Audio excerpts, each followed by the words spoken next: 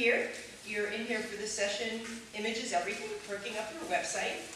And what I'm going to be aiming to do is just give some practical tips to folks, newcomers and old-timers alike, about some things you can do just to sort of visually perk up your website and maybe some pitfalls and things to avoid along the way. My name's Byrne, Cristiano, and I started out in life as a teacher, and then I transitioned into a career in content writing, event planning, and marketing. So that's what the experience I have that I'm bringing to this. So let's start out by talking about trends in images. And much like anything in life, what worked 5 years ago doesn't necessarily work today. Things evolve, trends change. Now, you don't want to be on top of things second by second, because you don't want to leap into a fad. But there are a lot of things that have changed on websites over the years. I don't know if anybody saw it, but they've kept up the Space Jam website. Anybody see the original Space Jam movie? You're a fan of that movie?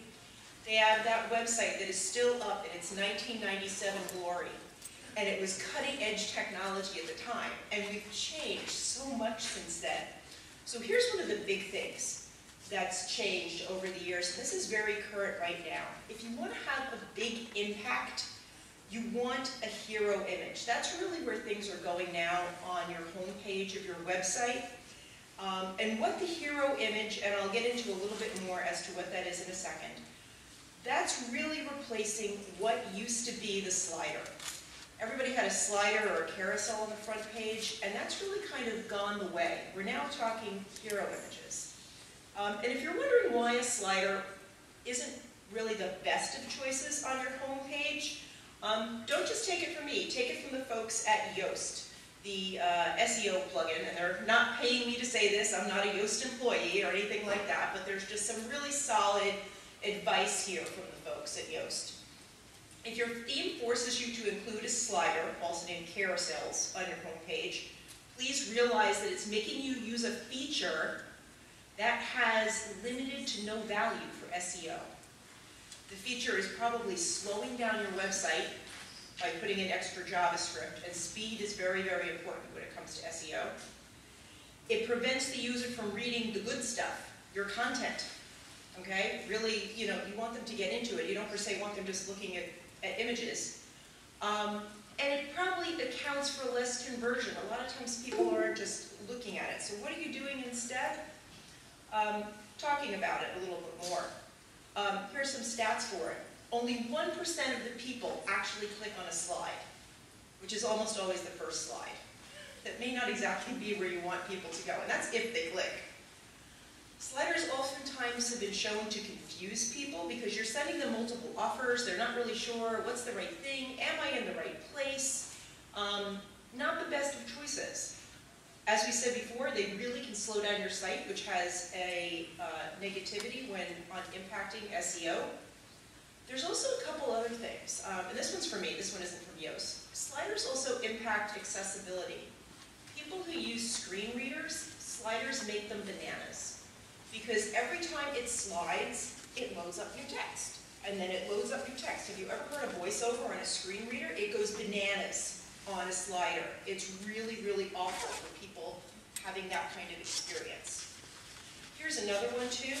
The sizing of photos in a slider is a perpetual nightmare. If you have folks that have different editor roles and what have you on your website, have you ever had somebody put the wrong size photo in the slider, and then you're looking at it and you're going, oh, that's not what I wanted there, that looks really bad at that size, or that's not sending the right image. It causes so many problems. And then lastly, folks, frankly, they're not sticking around to see those images. True story from my life in marketing a private school system at one point. I literally had one client that had 42 images in their slider. I literally sat there one day counting, going 1, 2, 3. Now mind you, it was like 5 seconds in between each slide too. So the person who shared the office next to me came over and she said, "What are you doing?" And I said, "I'm counting how many images are in this carousel." She said, "You're kidding." So can you imagine what that load time did to the site? Also, folks weren't hanging around to watch 42 images, so you want to get around it. And I will say, I've learned from experience. I was the person who inflicted a bad slider. Here is my bad slider. I'll own up to it. This was a site that I helped to create. I can tell you from experience that the slider was basically doing our good news. What's hot? What's new? What schools are doing something great? Do you know how many people clicked on this information? Less than 1%. Everybody went to go click on our curriculum, admission testing, and find a school. Those were our three most popular things, and this item taking up the top realty, or above the fold, on my website was serving pretty much no effective purpose whatsoever. It wasn't helping us at all. My friends over in the Philly Archdiocese, however, did have a good plan. They have a great hero image right there. And what a hero image is, essentially, in layman's terms, is an image that just stretches the top of your website, has a nice big impact. It reflects who you are, your mission. You can put some text over it. Could do a little bit better on the accessibility front. It's a little hard to see some of it. But you want that to really represent you much more so than a slider. It just has a bigger impact, and hero images are really the way to go. So let's talk a little bit about what makes a good image. So now we talked about hero images, and this can apply to a hero image, or frankly it can apply to any image anywhere on your website. And it really comes down to emotional impact. That's really what makes a good image. We've probably heard this phrase a billion times: a picture is worth 1,000 words. A very complex idea can be conveyed in just a single image. You're able to process a lot via an image. It gives you a lot of information. So let's talk about a little bit what makes an image a good image, a quality image when it comes to your website. First thing, and this is super, super important, is optimize the image. Okay, optimize the image for web. There are a variety of programs out there, whether you're using Photoshop, you're using GIMP. There's a lot of free items out there on the internet that will help you size down your images for the web. You don't need a super sharp 300 DPI image on the web. I mean, you absolutely need it when you go to print, but you don't need it when you go to web. So make sure that you've taken the resolution down, you've saved for web. It'll slow down your site, it'll eat up your storage space, so check that out first. Another thing with using your space appropriately is really fill out your content containers. If you have a content container that is 700 wide, using a 200 wide image isn't the best. Has anybody ever seen little images that are like this big? That's not really helping anybody. If I can't really see what's going on in the image, unless it's like a company logo, that tiny little image isn't helping you. Use it, stretch it, make it big enough so you can see it. And the good news now too, one of the things I like in the Gutenberg editor that's out now, that it took me a little bit to figure out how to do it, it lets you very easily size up and keep everything in proportion. So if you have the image and you don't really like, oh, that's too small, it's pretty easy just to size it up. So play with it, make sure it's filling your content container well, and I think you get a very good representation in the new editor as to how much, what is it going to look like in that content container. Here's another one. I love wrapping text. Left and right aligning is great. It gives me a nice flow, but just watch that we don't have the zigzag effect going on, okay? I love left align. I love right align, but it shouldn't be like, then I get dizzy. It also makes the mobile experience not the most pleasant experience ever, so use it sparingly. Give yourself some space in between if you're going to go left and right align. So watch how close those things happen. I really tend to like to fully stretch my photo a lot of the time, but I understand if it's like a headshot or something like that, you're going to want to left and right align that photo. Here's another one, and this is really fun. I can always tell when it's somebody's first day in Photoshop because they are using every bell and whistle that came with the program. Just because you can do something doesn't mean you should do something. So use filters sparingly. Don't, overly. Instagram is sort of the same way. I've seen people on Instagram use every single filter available. Less is more. Pick like one. Which is the same thing with the filters and effects. Here's probably my favorite thing, is what I call the rule of three.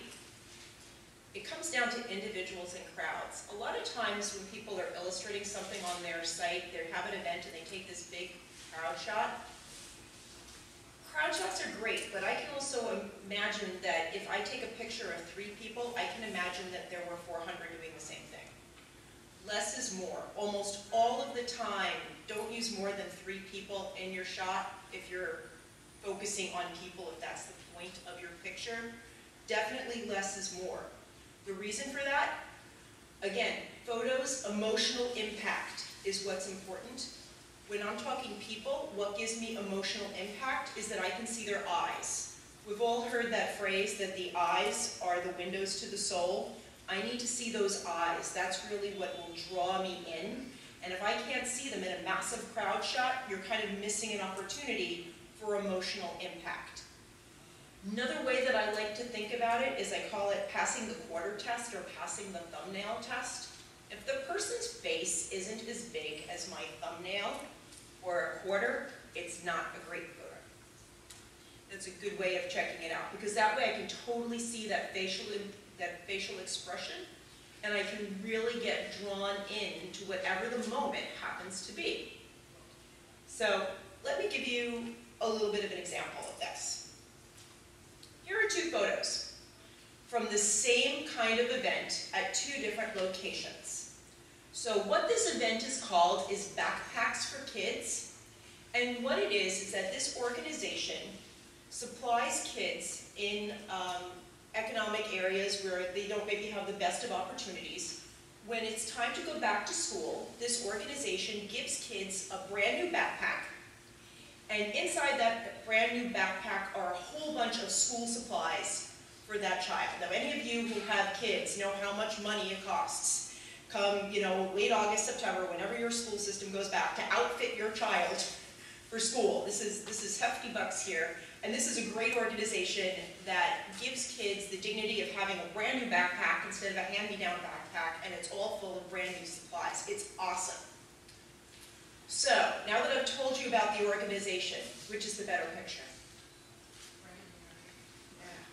Yeah. You just can't beat that little guy with that smile. He's amazing. He just draws you in. So if you were coming into a story about this on a website blind, having no idea what the story was about, and you're skimming, and everybody skims and looks, and you saw that picture, wouldn't you want to know why this little guy is smiling? Why is he so happy? What is this about? Versus, it's great, there are 25 kids with backpacks, but I'm not getting the emotion. So that's really important when thinking about what is the best picture to put into my website content. I will tell you this though, don't toss out the other picture.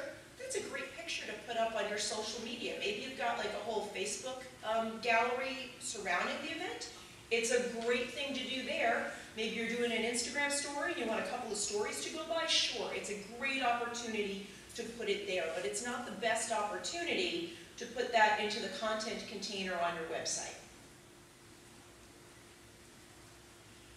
So here's another one. I always say I'm not a designer or photographer, nor do I play one on TV. Everybody who's over 40 is smiling and laughing. Everybody who's under 40 is going, I don't know what she's talking about. So I am not a designer, but there are some really great resources out there that can help me if I don't happen to have the budget for a designer. If you've got the budget for it, absolutely. Please pay those people to do what they do. Well, pay for that skill set if you have that. But I understand a lot of times you're a do-it-yourselfer. Or if, like me, you used to work in a nonprofit, that meant you did everything. If I had a nickel for every day I didn't do what the job description said at the nonprofit, I would be very wealthy, because you're always doing a million different things and picking up a lot of different skill sets, and a lot of that came down to, well, we have this project, we don't have a designer, I'm designing my own. So here's some resources for you. Two that I absolutely love that are alternatives to Photoshop are canva.com and picmonkey.com. Also, just letting you know, my slides will be available afterwards, so don't feel like you have to furiously jot all this down. So what these two websites do, I happen to like Canva a little better, but honestly, you know, your user experience, you may like the other one. What it is, it's this website that comes with a whole bunch of pre-sized templates that cover every kind of social media experience you can imagine. Whether it's an Instagram post, Twitter post, Facebook page header, Facebook event header, which by the way are not the same size, which is incredibly annoying. Every kind of template out there, they have it, and they adjust it in real time. So if Facebook goes and changes its header style, yet again, they adjust it right away, which is really cool. On this website, it has a version of two different things. It's a paid version and a free version. There's tons of functionality on the free version. They have a gallery full of plenty of free photos that you can use to illustrate your posts. You can drag and drop into templates. They give you font suggestions, they give you layout suggestions. It really helps somebody who's saying, I'm not a designer, I know that that thing looks good, but I don't know how to create that thing. This lets you drop and drag and create something that, you know, makes you look pretty good. So for example, the illustration that is just there on the screen, I created that in Canva in about 1 minute. And I'm not, you know, that's not my forte, but I was able to do that in 1 minute using one of their templates and using their suggestions. And you can really use them for anything, whether it is the hero images we just talked about, social media images. They have some really cool collages that you can make, infographics, so many different choices. So here's just a couple of other things just to show you in Canva. Here's a possibility of a hero image. I cooked that one up really quick. That was about 30 seconds worth of work in Canva. Maybe you're a realtor. You could do something like that for, you know, if you're a realtor. Or maybe you have a food blog. All of that is work in Canva, literally, that I managed in about 30 seconds to a minute. The biggest thing that would help, that slows me down is, ooh, I like all of these pictures. Which one do I want? That's usually what's slowing me down. Also, what's really cool is they have infographics. I love infographics. Just when you save them, make sure they're accessible. You know, don't save them as like a JPEG where nobody can read the text. Provide bold images or PDFs. You can save it a little bit better with the PDF with some of the wording coming through there. But they have lots of different opportunities to make infographics. And again, it's all drop drag. You can change colors. You can change fonts. They give the layout for you. I could never design this, but I could sure modify it. And have it work for me and make my website a little bit better. So I really love it. Here's another one for you. Other sources. Really, really, really be careful with this, folks. Don't steal images. Pay for images or get them from a source that gives you, you know, basically free Creative Commons, share and share alike images. And there are a couple of reputable places on the internet where you can do that. My 3 favorites are listed there, which are Unsplash, Pixabay, and Pexels. There are other sources out there, but those just happen to be 3 of my favorites. And the photos that are there are photos that were from Unsplash that happened to be taken by a member of the WordPress community. Man's name is Val Vessa. Just want to give a little shout out to Val. And one of the things that he does as a hobbyist photographer is he will go out and he will upload some of his photos to Unsplash and let other people use that photography. And in fact, that San Francisco Bridge photo is brand new. He was just in San Francisco this week, and he tweeted about how he had always wanted to shoot the bridge, and the conditions were just perfect, and he uploaded a bunch of photos, and they are free for anyone to use, which is awesome. One thing that I would caution about, I know a lot of times folks will use a Google image search, and they will, hit the tag, free for non-commercial use. I have seen oftentimes those photos come up incorrect. So don't get photos that way. You could really get yourself into trouble. Definitely go directly to the source. Be very, very careful. Also talk to a person who is working on the Wiki Commons project too, like Wikipedia, the website that anybody can enter. And they say they do have staff folks that will go in and check and make sure that the images up there are, Creative Commons, share and share alike, but because anybody can edit it, sometimes somebody will put up a photo and, before somebody double checks it, so don't take the photo from there. Please go directly to a source so that you know for sure you're not accidentally taking something that is somebody else's intellectual property.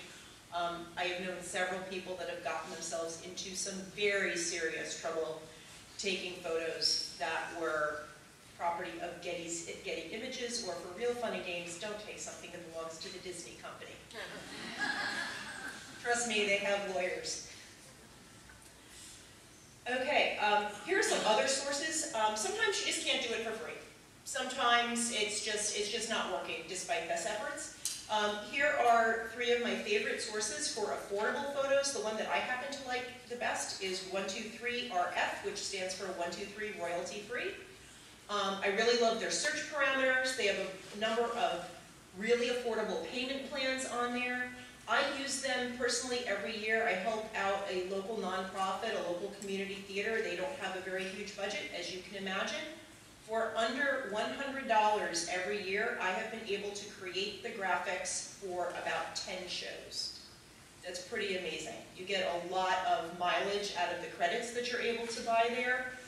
They also have a lot of flexibility. You can buy images that are already pre-sized for web. You can get, things that are super-sized. If you want to, I guess, supposedly wrap a building with branding, you probably could buy that size image there. I don't know that many people want to do that, but you could.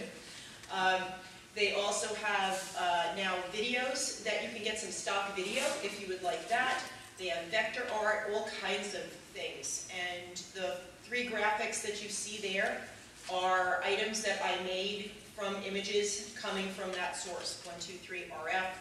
Really good quality stuff. And I love the search parameters are in there, because if there is some kind of crazy photo that you want, it's in there. Just play around. You'd be amazed what has been uploaded in there. So here's one of my other favorite sources. This is a website called Juxtapose. And as the name might imply, what you get is you get 2 images which you get to juxtapose. And in the middle there is a little slider, and you can slide it back and forth to see a before and after, which is a really, really cool way of representing different things on your website. Let's say you're trying to represent a renovation of some kind. And this is how, the room started, and then this is how the room finished. Stand yourself in the exact picture, take the shot, and then you get a really cool before-after look. I've seen it used a number of times by environmental groups when they're trying to show the environmental impact on a site over time. I've seen it a couple times also where there's been a natural disaster and they want to show this is what the city looked like, say, before, unfortunately, a tsunami hit. This is what it looked like after. Really great, super easy just to upload the photos in there. And then it just embeds with an iframe, and there are a variety of ways that you can get that to happen on your WordPress website. Here's another one of my favorite resources, is something called Mapbox. I don't know if anybody's ever seen Mapbox. It is so cool. I love Mapbox.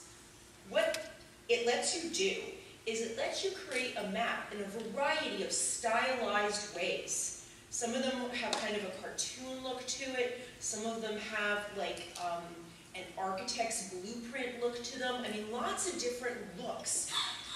And you can put little pins on your map for whatever it is you want to feature.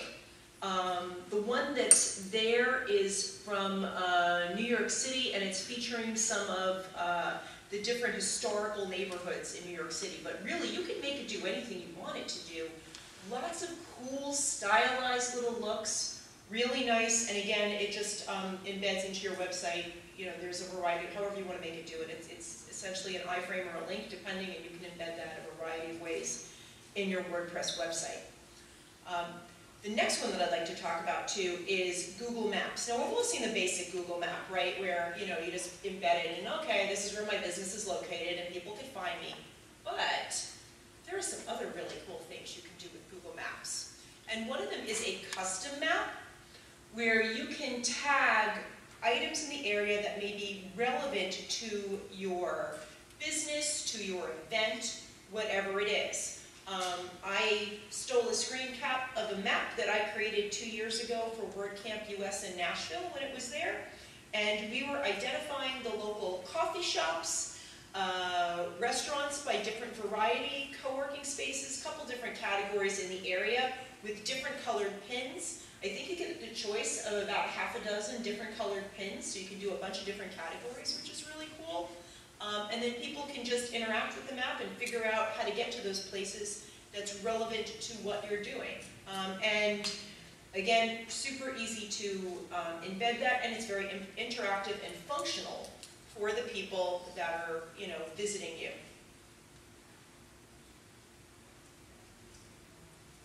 Now here's something a lot of folks haven't thought about. How many people on your website think about social media as those little icons that are either at the top or at the bottom of the website, and it's kind of there and that's the end of it, right? You have a lot more functionality with that social media that can really perk up your website. Think about it. I always say to people, social media isn't a replacement for your website, it works with your website. It draws you into it, and then it sends you out to another experience. It's a twofold approach. They work best together. They don't work best apart. They work best in collaboration. And whether that is YouTube, Twitter, Facebook, Instagram, whatever social media platform happens to work for you, that's another whole conversation. If you want to join me at the Happiness Bar, I can help you disentangle that later. It's another whole conversation. But those items all work with your website. So here's a way you can do something creatively that maybe you haven't thought about. So talking about that local community theater that I help out again. We had a show last year called A Seussified Christmas Carol. A lot of fun. Ebenezer Scrooge as a Dr. Seuss character. It was hilarious. A whole lot of good-natured fun for the holidays.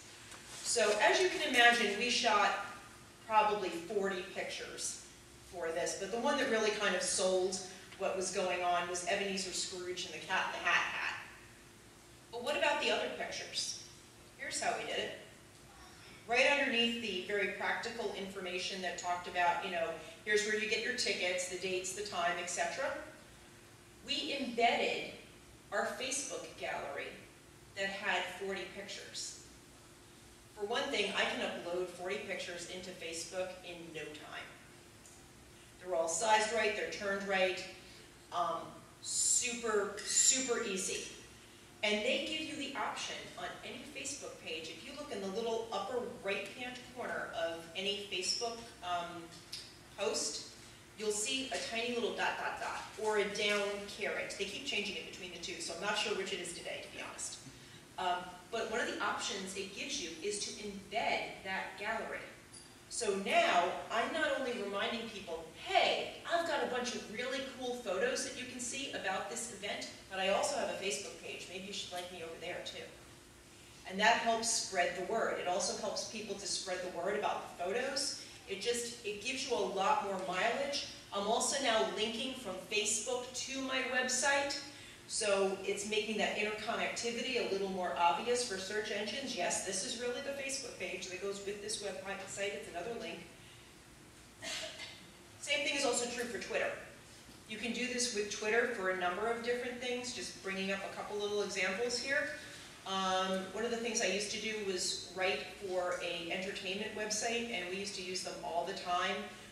You can use them for lists of things, like here are the top 10 reasons to do whatever it is, and you can come up with little Twitter embeds in between, kind of highlighting some different things. It's great to give credibility to what you're doing. One of my friends was a sports writer, and they were writing about the World Cup which I guess was last year. And one of the games didn't go so well.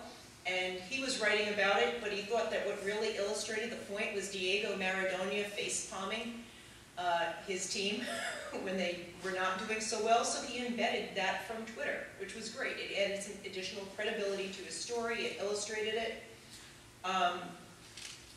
Just a lot of time where we were using it sometimes was when somebody had passed away and we wanted to create a memorial to the person. We would embed different Twitter reactions to the person having passed.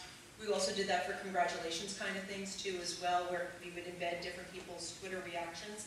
So it also gave links to those people's content, which was nice, and it added credibility to our story. The other one too, which always strikes me as odd, why people link to the YouTube video instead of just put it on your site? Keep them on your website, embed the video. Almost every single video player has an embed option. Sometimes you have to click around a little bit to find it, but it's there. Rather than send people off your site, keep them on your site and embed the video on your site. And make sure, again, fill the content container. Sometimes I've seen folks put the little 200 by 200 video, get in there and make it stretch. You know, give it 100% width. Make sure it fills your container. Here's a couple of other tips for folks. Design is also how your words are presented. I know sometimes trying to fight with, sometimes you're not the person who has the choice of what something looks like. I've fought those battles with folks who are like, but I really like this item. So here are some things that have kind of had their day.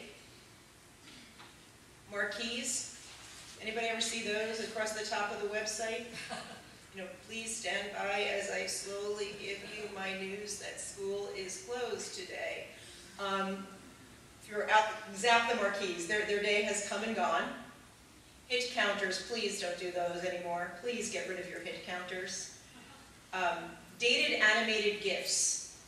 I remember years ago I had one on a website that had resources for a variety of political things, and one of them was the Republican elephant and the Democratic donkey, and I was very proud that the little elephant raised his trunk and the little donkey kicked his back legs, but it's almost like the claymation at this point. Don't be the Gumby of the internet. There are so many more updated GIFs. Get those, please. Get rid of the dark content containers. I know that was like a thing in the early aughts. It's not a thing any longer. It's horrible for people for accessibility. I can't read that copy, can you? It's really, really terrible for contrast. Use a white content container and darker letters. Color sparingly and within your palette. You know, you can do a red bold if something's really critical and you want somebody to pay attention to it, but there shouldn't be like 3 bajillion different colors going on. Use it sparingly.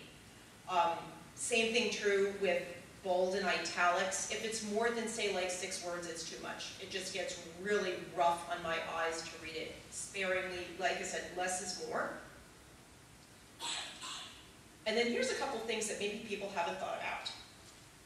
Here's some other really cool ways, just visually, you can make your website look great. Think about some beautifully styled H tags. The first copy right there is from WordCamp Philly last year. Just beautifully styled H tags, stylized, but yet still readable. Not too scripty that it bothers your eyes. Bullet pointed lists with some colors in them. Again, add a little flair, add something a little interesting.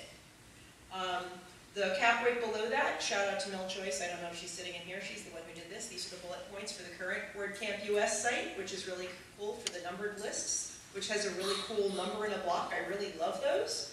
Probably embarrassing Mel if she's in here somewhere. Another one that I love is Dropcase. It looks really cool to start off a paragraph with the Dropcase. And it's actually now super easy to do in the Gutenberg editor. Before it required a plugin, now it's like really easy to do in the Gutenberg editor, which is pretty cool. Block quotes, pull quotes with flair. Again, just really stylize those quotes. There's lots of opportunity for it. The pull quote is the one in the center. There's lots you can do with that. And those also work out as great kind of breakups in texts that just sort of make things interesting. So, a couple of my thoughts on it. Thank you for listening, and I probably have like a minute or so before with questions. So, if anybody has a question, I'd be happy to answer it, or if I'm at time, I can answer it later at the happiness bar. So, anybody have a question? Yes, lady right here. Quick question. Previous slide. Presumes I am technical enough to go back. There we go. Where you have the pull quote with the Yes. colored background. I thought you said not just a colored background, but maybe I misunderstood. Sparingly. You can use it very sparingly. If you're going to use it very sparingly for something like this, for a pull quote, and I will say, when you see this on the website, the cap here isn't great. When you see it on the website, those letters are much larger, and the contrast is much more accessible. But you can use it very sparingly for something like that as a pull quote. You don't want your entire content container reading like that. That would just be way too much. Great question. Yes, lady over there. As a nonprofit person, we are constantly thanking businesses using their logos and linking to them, all that happiness.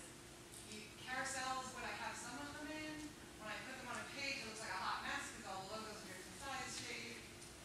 Any suggestions? In fact, I just did a site recently with kind of that, for a nonprofit, for that very thing. We threw it into a gallery instead. Specifically, the site was designed, we were using the new Gutenberg editor, and the Gutenberg gallery feature actually did a really nice job on that for one client.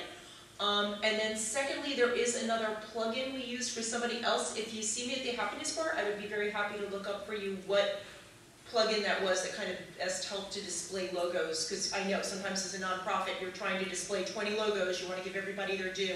I'd be happy to look up that for you later. Sure. Yes, sir. I thought your Twitter example was really good, but on the Facebook example, I have the concern that if that Facebook gallery is applicable to go to Facebook, they're never going to convert on your desired conversion and click this button to go buy an $8 ticket. They were already there. My call to action was ahead of that, so it's there. And then also the call to action also repeats on Facebook. So I had it in both places. So that's a good. Yeah, no, that's a great question. The call to action was identical in both places. So hopefully I got them ahead of time. But if not, I got them once they were on there. So I had that call to action. Yeah, no, great question. Yeah, having a duplicate call to action is a great thing to do for sure. Anybody else with a question? Yes. What's your opinion on hero sliders on the homepage? Just like 3 big hero sliders. I just don't think people are around enough, to be honest. Like the studies show, the attention span of folks is just like, I'm on and then I'm clicking on a menu. Like they're just not there for it. What I think you can kind of do to be a little interesting is take that hero photo, and if you want, do like a diagonal across it, and maybe you're representing 3 images with like a diagonal separating, like if you have multiple themes going on. I think there's some very creative things you could do on your layout on that hero image rather than it sliding to 3. Cool. I think I have one last question and then I'm at time. Yes? Instead of embedding like Facebook or whatever Facebook page, would you similarly say like, linking to a page but having it open a new tab? Does that work? Or? I mean, you can certainly link to Facebook. I mean, there's a variety. I mean, I chose to embed it. If you want to link to your Facebook in the middle of your, text describing, sure, that's a opportunity that you could do too. And I'm just saying, like, instead of like, so it won't direct them away from the website if it opens a brand new tab. Just keep them on the web page. Yeah, I mean, however, like I said, however you kind of want to approach it, you can do it that way. So, I am out of time, so thank you very much for listening. I just want to say thank you to the organizers and the volunteers. Without them, this wouldn't run. And shout out to my captioner, Amanda, over here, who, this is, real-time human captioning, folks. This isn't artificial intelligence. She's doing an awesome job making this talk accessible to many, so thank you for all.